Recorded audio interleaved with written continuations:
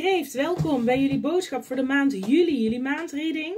We gaan kijken welke boodschappen er naar voren mogen komen. Tijdens het voorschudden kwam er al heel wat naar voren. Je kunt op dit moment het gevoel hebben, Kreeft, dat je vastzit in een bepaalde situatie of gewoon je tijd moet nemen om iets te verwerken. Heb ik het gevoel. Je kunt door iets pijnlijks hebben meegemaakt in de afgelopen tijd, waar je nog van aan het herstellen bent, iets wat je nog aan het verwerken bent. Maar ik zie allerlei moois binnenkomen voor de maand juli. Onder op het dek van de eerste stapel van de tea leaves. En dit is een reading voor iedereen die kreeft in zijn zon, maan of ascendant heeft. Ik heb zelf kreeft in Venus. Dus ik heb ook een beetje kreeftenergie in me. En ik moet zeggen, de laatste tijd resoneren de readingen van kreeft ook heel vaak bij mezelf. Waarbij ik eerder alleen keek naar de ascendant of het maanteken. Ik ben ascendant tweeling en maan schorpioen. Maar ik merk nu dat ook kreeft heel vaak resoneert. En we zijn natuurlijk net kreeftseizoen ingegaan. Dus iedere kreeft heel erg gefeliciteerd alvast met je verjaardag. En onder op het dek, om mee te beginnen, een hele mooie kaart. Het Money Path. Een pad met geld wacht op jou om gevonden te worden, kreeft.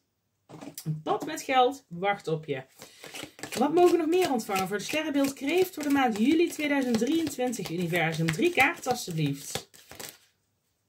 Nou, we hebben meteen 3 kaarten, dus ik word bediend op mijn wenken. We hebben een wedge.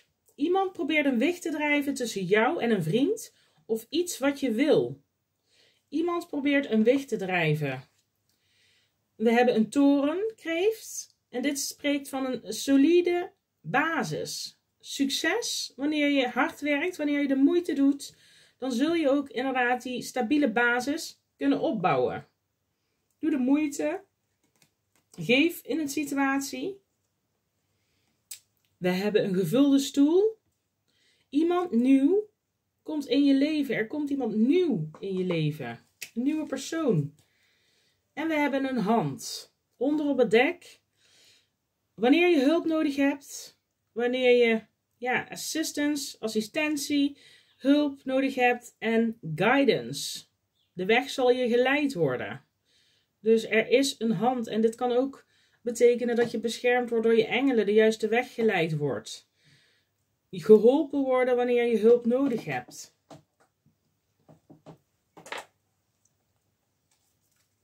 En je kunt je op dit moment het gevoel hebben dat je hulp nodig hebt in een situatie. Of iemand die je een goed advies geeft. Of iemand of iets wat je de weg leidt, waar je naartoe moet. Je bent je terug aan het trekken wellicht om na te denken, te reflecteren. Welke richting wil ik uit? Wat wil ik gaan doen? En het is misschien goed om advies in te roepen. Of hulp te vragen. Onder op het dek hebben we de rups liggen. De dingen zullen niet altijd zo zijn als ze nu zijn. Er komt verandering aan. Kreeft. In de maand juli zullen er grote veranderingen komen. Wat mogen we nog meer ontvangen voor het sterrenbeeld kreeft? Sterrenbeeld kreeft, universum. 3 kaarten alsjeblieft. Voor het sterrenbeeld kreeft voor de maand juli. Ja, dank u wel. 2023 voor het sterrenbeeld kreeft. We hebben hier een fair man. Dit is een man met wit, grijs of blond haar. Het kan zijn dat deze man een belangrijke rol speelt in je leven in de maand juli. Of dat je een relatie hebt met een man met blond, grijs of wit haar. Het kan een liefdesrelatie zijn, maar het kan ook zo een connectie zijn die belangrijk voor je is. Wat mogen we nog meer ontvangen voor het sterrenbeeld kreeft? Wauw, de ladder. Je klimt naar succes.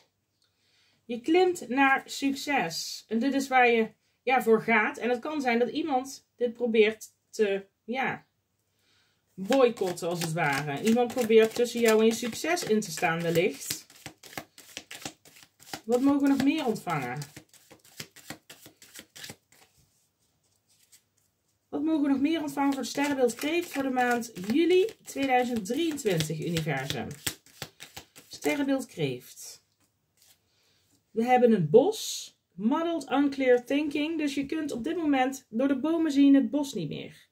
Er is helderheid nodig. Je kunt de situatie op dit moment niet helder zien. En met de tafel hebben we hard werk. Ligt er in het verschiet.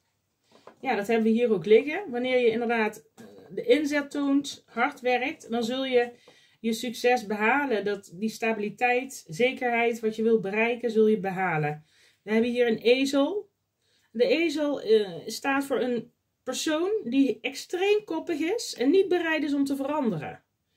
Dit kan je eigen energie zijn, het kan ook iemand zijn in je omgeving die extreem koppig is. Ja, we hebben hier een rooster, een haan.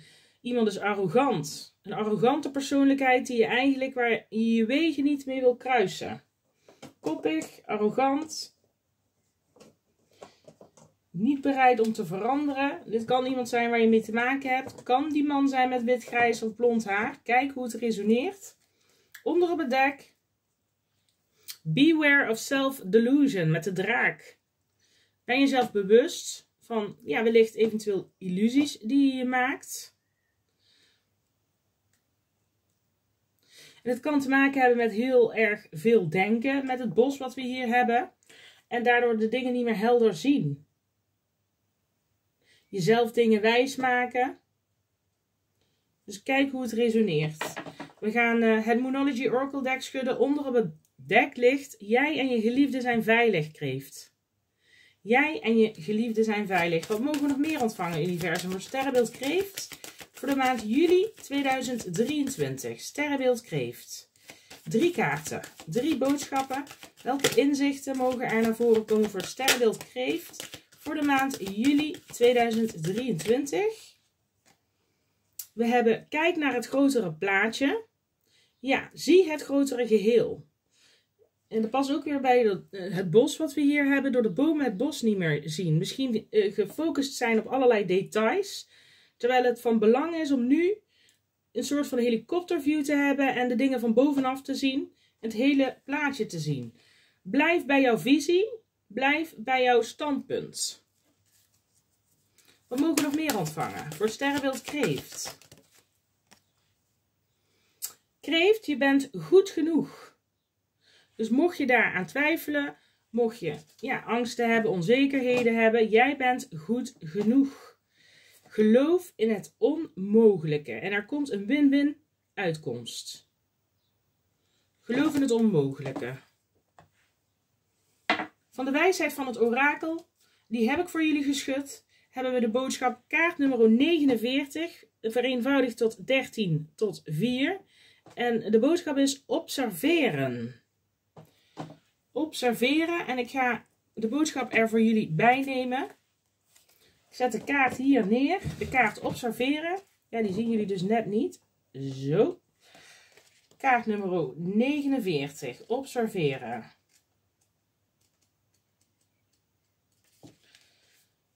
De wezenlijke betekenis, perspectief, objectiviteit. Ja, kijk naar het grotere geheel, objectief naar een situatie. Kijken vanaf een afstand, neutraal observeren. Ja, de meeste mensen bekijken de wereld vanuit hun eigen gezichtspunt. Ze identificeren zich zo met hun eigen gevoelens en ervaringen dat ze geloven dat dit de enige werkelijkheid is. Beware of self-delusion. Probeer iets vanuit een ander standpunt te zien. En ik heb ook het gevoel dat jullie dat gaan doen, want ik zag de gehangene net voorbij komen met de tarotkaarten schudden. Je moet soms afstand nemen om vooruit te kunnen kijken en vanuit een neutraal standpunt je omstandigheden te bekijken. Dit is zo'n moment in je leven. Denk niet alleen aan jezelf, maar verplaats je in de omstandigheden, mensen, cultuur en de omgeving waarin je nu verkeert. Je zult zo blij zijn nadat je dit gedaan hebt. Verlichting is het wonder waar je naar zoekt en wat je ook zult vinden. De boodschap voor de relatie is: soms zie je door de bomen het bos niet meer. Nou, dat is iets wat ik net al 3 keer heb benoemd. Met het bos wat we hier hebben liggen. Dus die kaarten die kloppen echt. Die resoneren echt voor jullie boodschap, Kreeft. Je gevoelens kunnen in de war raken en vaak hoor je het wanneer iemand iets anders zegt. Het lijkt alsof er een onverwerkte ervaring uit het verleden in het gesprek weer klinkt en de boventoon voert. Neem even afstand voordat je reageert. Waarschijnlijk weet de ander niet welke invloed zijn of haar woorden op je hebben. Doe een stapje terug en heb een beetje begrip voor de situatie. Vertrouw je relatie en vertrouw erop dat jullie weer bij elkaar kunnen komen. Kijk van een afstand en wees nieuwsgierig naar wat je van jezelf ziet, bij anderen en van de wereld om je heen. Je zult ontdekken dat alles snel veel beter gaat dan je had gedacht. Ja, en dat zag ik ook met het voorschudden van de kaarten, dat er allerlei nieuwe dingen, positiviteit op je pad gaat komen in de maand juli.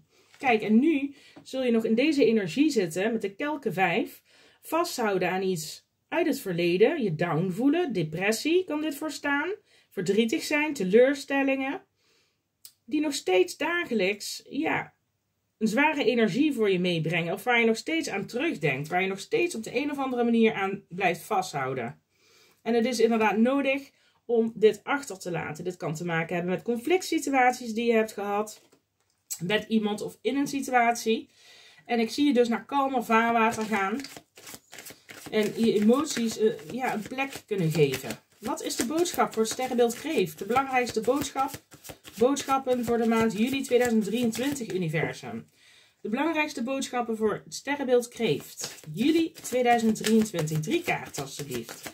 Voor het sterrenbeeld Kreeft. Ja, dankjewel. Nog 1 kaart voor het sterrenbeeld Kreeft. Juli 2023. Nog 1 kaart voor het sterrenbeeld Kreeft. Juli 2023. Nog 1 kaart voor het sterrenbeeld Kreeft. En Kreeft, tijdens het voorschudden kwam ook de zon naar voren. Helderheid krijgen, dus vanuit een periode van iets niet helder kunnen zien. Terugtrekken, analyseren, vanuit elke ooghoek iets bekijken, komt er helderheid met de zonkaart. Positiviteit, je zult je ook weer beter gaan voelen. Als we die kaart hebben van depressie die we net zagen, je gaat je lekkerder in je vel voelen, vitaler, meer energie met de zonkaart. We hebben hier de schildknaap van staven. Een boodschap kan dit voor staan. Dit kan ook staan voor een nieuw avontuur, een nieuwe start. Pentakels 2. Er is balans nodig in de situatie. Het kan ook zijn, ja, nadenken, de voor's en tegens afwegen. Of met heel veel dingen bezig zijn, alle ballen in de lucht houden met de pentakels 2. En dan is er ook balans nodig. Balans tussen werk en privé. Werk en lol maken. En de kelken 8. Een situatie die je niet langer vervult, die je niet gelukkig maakt, achterlaten. Je emotioneel ergens van terugtrekken om balans te vinden wellicht. Ja, en kijk hieronder op het dek. Hele grote verandering. Een hele grote transformatie die er gaat plaatsvinden voor jou in de maand juli Kreeft. Met de doodkaart. Een situatie of een persoon, een relatie, een connectie wellicht wordt achtergelaten. En er gaat een grote verandering plaatsvinden. Een nieuw begin. Met de kelken 8 ja, maak je een beslissing bewust om iets achter te laten. En richting de kelken 9 te gaan. Wat staat voor wensvervulling, geluk, tevredenheid, voldoening. Kijk, en onder op het dek hebben we de gehangene. Even stilstaan, je terugtrekken. Met de leeuwkaart eronder, kracht. Even je tijd opofferen om helderheid te krijgen in wat je wil. En dat kan te maken hebben met die grote transformatie die er plaatsvindt. Waarom ligt hier de doodkaart?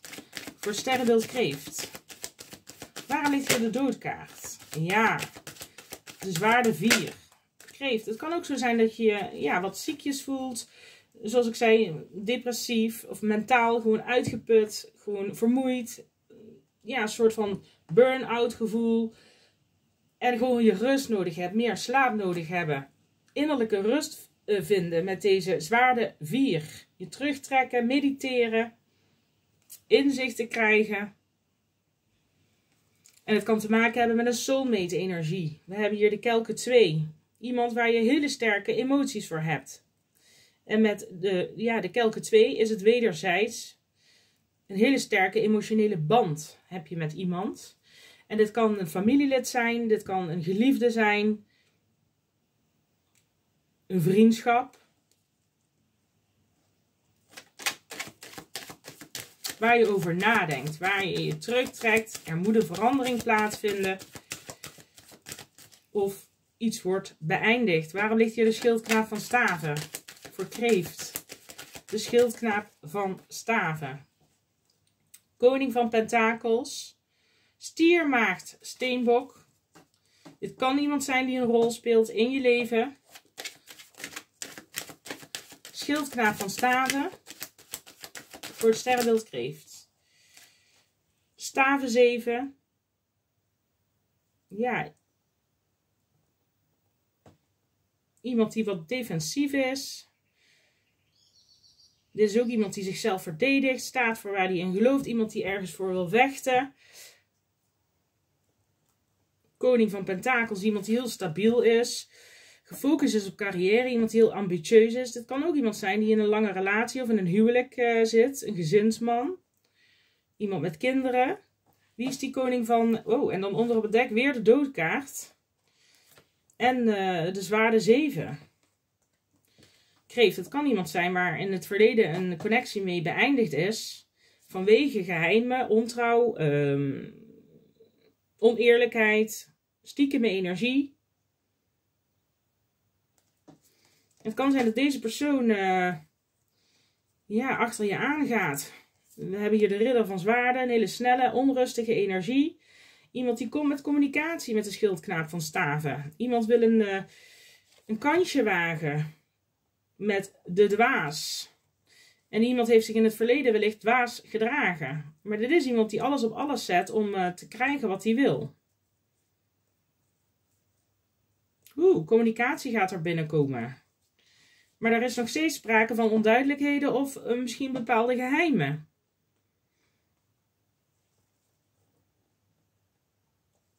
Waarom ligt hier de Pentakels 2? Schildknaap van Pentakels. Ja, weer die stier, maag, steenbok energie. Kan iemand zijn die dus getrouwd was of getrouwd is. Of in een lange relatie zit. En ja, een keuze moet maken. En dit kan ook jouw energie zijn. Jij kan voor een keuze staan. Waarin je meerdere opties af aan het wegen bent met de Pentakels 2. Maar dan word je hier een kans geboden, Kreeft, met de schildknaap van Pentakels. Maar dit is ook je situatie bekijken, leren. Lerende energie. Iets bestuderen voordat je een besluit maakt. Waarom ligt hier de Pentakels 2?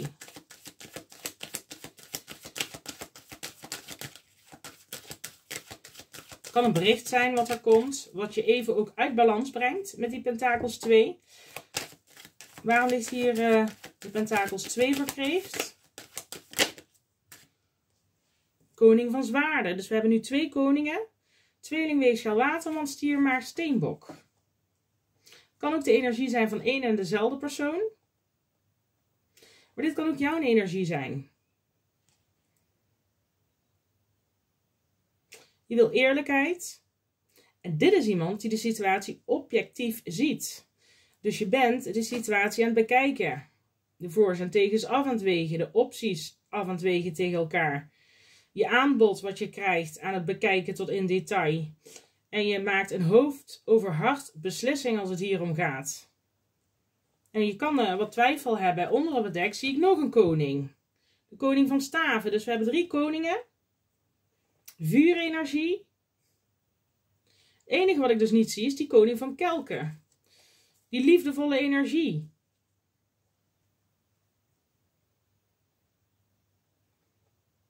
Waarom ligt hier de kelken 8 voor Kreeft?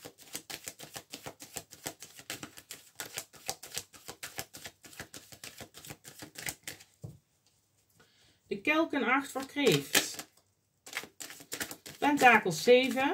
Ja, weer stilstand om te reflecteren. Wat is mijn volgende stap die ik ga zetten? Wat heb ik tot nu toe gegeven? Wat heb ik geïnvesteerd? En wat is het resultaat geweest? En het resultaat is niet naar behoren. Deze persoon heeft je niet gegeven wat je graag wou. Want het ligt hier onder de kelken 8. Kijk, en we hebben hier de zwaarde 4. Dit is iemand die aan je vast blijft houden. Maar iemand die niet gaf in een connectie. En ik heb ook het gevoel, Kreeft, dat jullie niet meer willen geven in een connectie. Je hebt genoeg gegeven met die Pentakels 7. Je hebt genoeg tijd, energie, emotie ergens ingelegd. Maar je hebt niet datgene teruggekregen waar je op had gehoopt. Dus het besluit is inderdaad om de situatie te verlaten. Waarom ligt er de koning van zwaarden? Koningin van zwaarden. Dus beide emotioneel teruggetrokken. Beide afstandelijk ten opzichte van elkaar. Koningin van zwaarden. Er gaat wel communicatie plaatsvinden. Tussen jou en iemand kreeft. Het kan zijn dat je zelf alleenstaande vrouw, alleenstaande moeder bent. Wie is die koning van pentakels?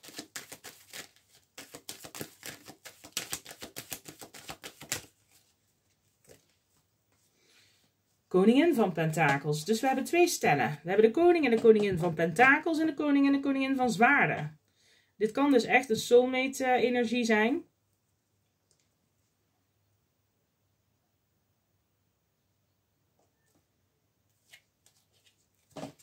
Wie is die koning van pentakels? Nog een kaart. Koning van pentakels. Pentakels 9.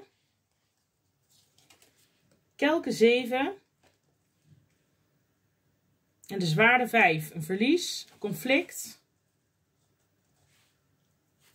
Met de kelken 7. Iemand die wellicht zijn opties open heeft gehouden. Jou heeft gejuggeld met iemand anders. Of ja, daarover gelogen heeft. Over het feit dat er al een relatie is of een huwelijk is.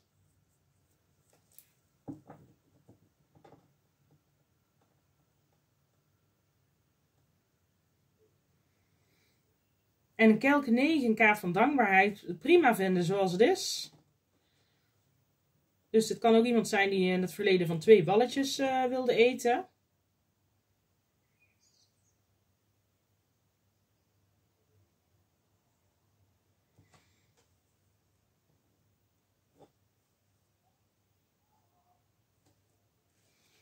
Ja, iemand waarmee je niet op één lijn ligt. Staven 5, conflicten. Een soort van competitie. Iemand die ja, emotioneel manipulatief kan zijn.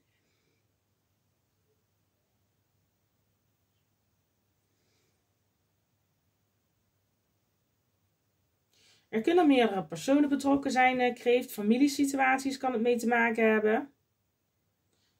Het kan te maken hebben met een ander stel.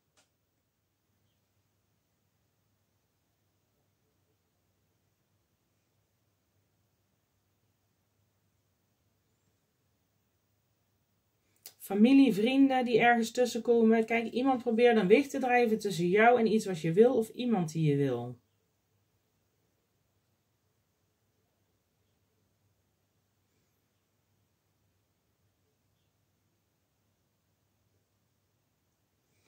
Iemand wil winnen, koste wat het kost. Wat de gevolgen voor een ander ook zullen zijn. Met deze kaart. Conflicten ook weer, oneerlijkheid. Mindgames spelen. Dit kan ook je eigen mindgames zijn. Want we hebben hier die kaart met het bos, door de boom het bos niet meer zien.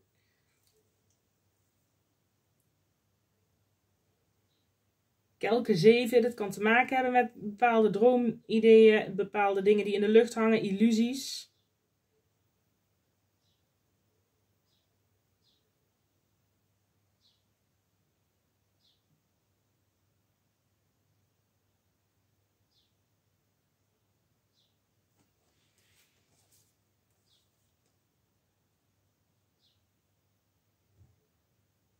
Ja, en dan de conflict, de competitie.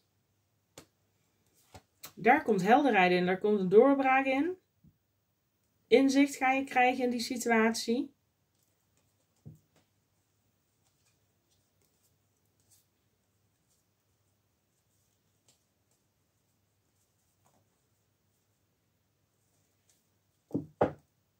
Waar heeft die aas van zwaarden mee te maken?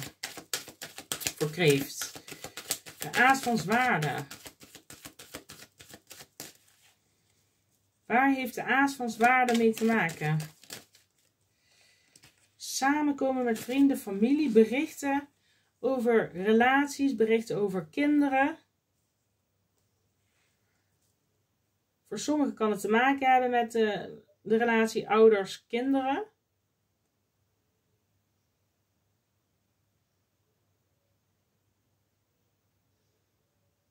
Kelken 3. goed nieuws, iets te vieren. En de kelken 10. Weer een kaart van familiegeluk. Geliefde. Dit kan ook staan voor het huwelijk. Ja, affectie. Kinderen op een positieve manier, liefdevolle manier opvoeden. Gelukkig zijn, tevreden zijn. Waar heeft die staven 5 mee te maken? Kan met familieconflicten te maken hebben, deze reading ook.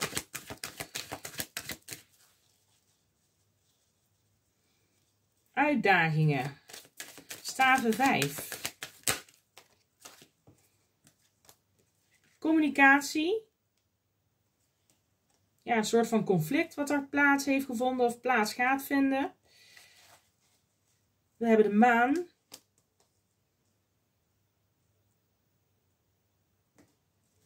Waarom ligt hier de maan? Onduidelijkheid. Weer de maan. De dingen zijn niet zoals ze lijken. Maar er komt dus helderheid. Blijdschap.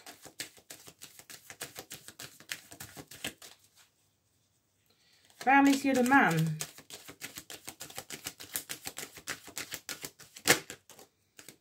Ja, dit heeft echt met familie, gezin te maken. Een huwelijk, pentakels 10, het kan met geldzaken te maken hebben. Iets waarover je in je hoofd zit, uitgaat van het ergste, het gevoel heb je jezelf niet te kunnen bevrijden. Geen helderheid hebben. Iets wat je niet kunt zien. Daar komt communicatie over binnen, wat een grote verandering teweeg brengt. Maar helderheid. Waarom ligt hier de kelken 3? Voor Kreeft.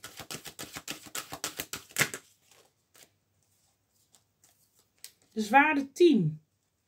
Einde van een moeilijke situatie, een pijnlijke situatie waarin onduidelijkheid was. Iets wat je altijd een last meedraagt. Iets wat heel veel energie kost. Heel veel verantwoordelijkheden die je draagt. Hard werk. Iets waar je ook veel tijd en energie in hebt gestopt.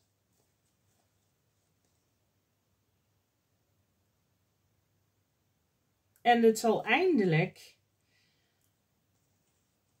door een boodschap of een gesprek een soort van opluchting brengen. Er komt iets binnen een gesprek, iets binnen de familie wat een opluchting zal brengen. Waardoor je weer op een vredelievende manier met elkaar om kunt gaan. Ja. En een einde brengt aan die pentakels 5. Dat gevoel van eenzaamheid. Buitengesloten voelen. Iemand waar je niet op kon bouwen. Iemand heeft je alleen gelaten. En die gevoelens, die ga je achterlaten. Er komt een nieuw hoofdstuk. Een gelukkiger hoofdstuk, Kreeft. Een bepaald hoofdstuk wordt afgesloten. Ja, en dit is een torenmoment gaat er plaatsvinden. Ik zie hier de toren liggen, schorpioenenergie. Dat er plots een hele grote verandering gaat plaatsvinden met die doodkaart. Onverwachts komt er iets op je pad. Iets wat je in eerste instantie wat uit balans brengt, maar wat echt een hele mooie verandering teweeg brengt. Alhoewel je in eerste instantie het gevoel kunt hebben dat het negatief is. Het kan conflict zijn met meerdere partijen. Maar daar komt iets moois uit voort.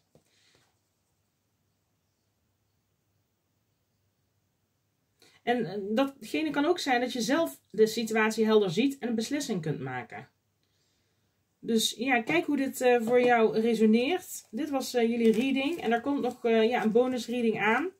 In de maand juli zelf. Dus ik wens jullie heel veel succes. En laat me in de reacties weten of en hoe het resoneert. Wellicht in de maand juli.